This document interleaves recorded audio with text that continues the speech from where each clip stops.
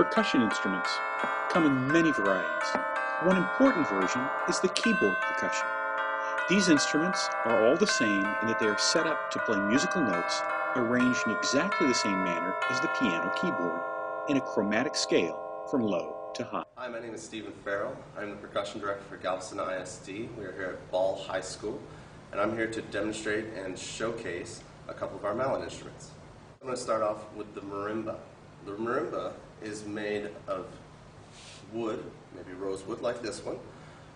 It is set up just like a piano, where we have naturals down low and accidentals up high. This marimba, as well as many others, have resonators.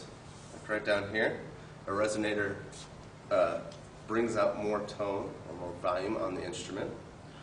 It has a wooden frame, also metal, made of metal as well. This is a 4 1/3 octave marimba, meaning that it has one octave here, second octave, third octave, and fourth. And down low is my third. Okay. The marimba can be played with two mallets, like so.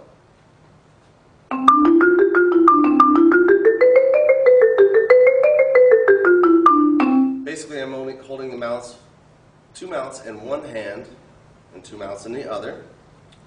With this, I can play a low harmony and a high melody, like such.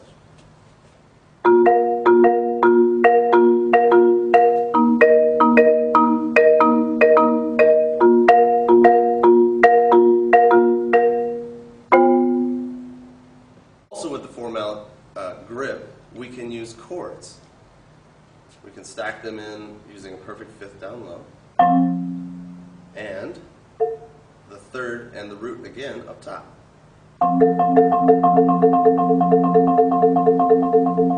And with slight adjustments in my mallet distances from each other, I can change the chord once again.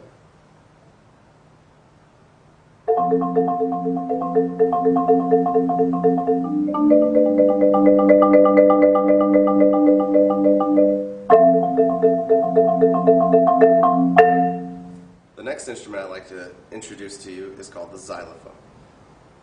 The xylophone can be made of wood, plastic, or like this one, fiberglass. The xylophone, being a much higher pitched instrument than the marimba, will cut through an ensemble such as an orchestra or a concert band. This will be heard, much like the glockenspiel or bells, over many of the lower toned instruments. Because of that, it is used in some orchestras and other ensembles as a solo instrument.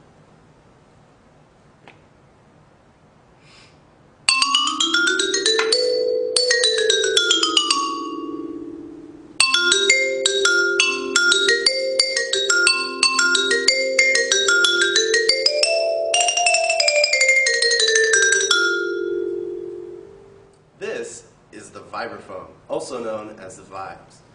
This is also an idiophone instrument. It is made of metal instead of wood. Okay? It is still set up like a keyboard or a piano, with our naturals down low and our accidentals up top, and we do still have resonators to bring out more of the sound. The small device here gives it the vibrating sound as it turns. Another interesting part of the vibraphone is that it has a pedal attached at the bottom, which, if I depress it, releases its dampeners. Dampeners run right across the middle. The dampeners will not allow the bar to vibrate. So when I hit it with the pedal down, it lets the bar ring freely, as long as it can vibrate. When I lift back up the pedal, it stops the sound.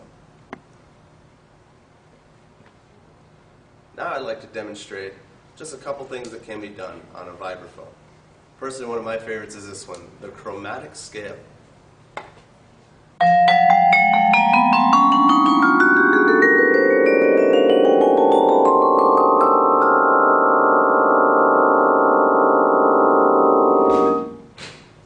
That one is a very fun one to listen to, just because of all the overtones, and there's so many notes going on. Finally, I'd like to show you the blues scale.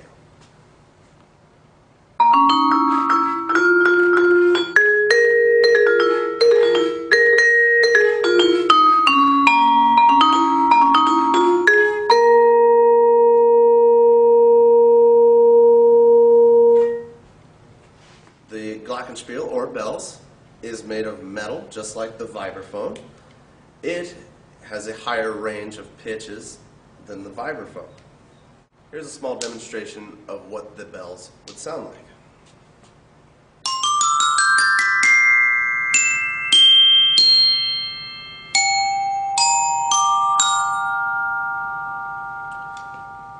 This is a personal favorite that all my kids at Weiss and Austin like around the Halloween time in October. Let's see if you maybe recognize it.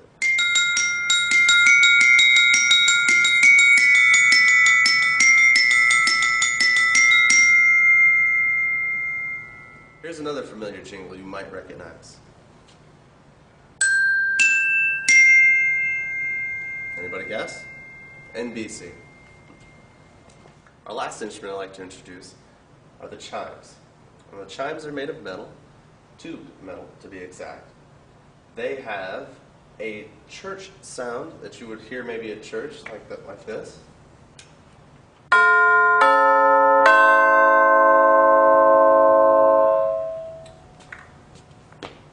Like the vibraphone, it too has a pedal, which, if I depress it, lets the chimes move freely inside.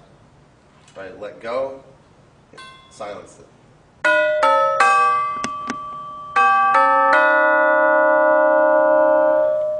Okay. Here's a demonstration.